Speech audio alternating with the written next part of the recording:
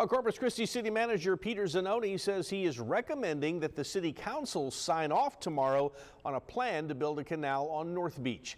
Zanoni says it's part of the continuing revitalization of that area. That canal would serve as both a drainage solution to the flooding problems for North Beach and possibly provide something that could end up being a big draw for tourists.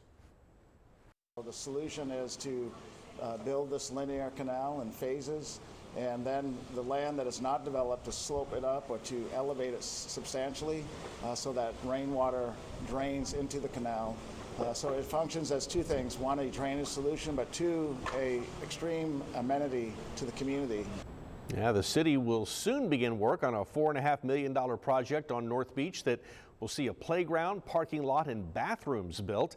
Also, they're going to spend up to $8 million to improve the roads on North Beach as part of a previous bond. By the way, the canal and drainage work is going to cost about $7 million. So lots of plans in the works there.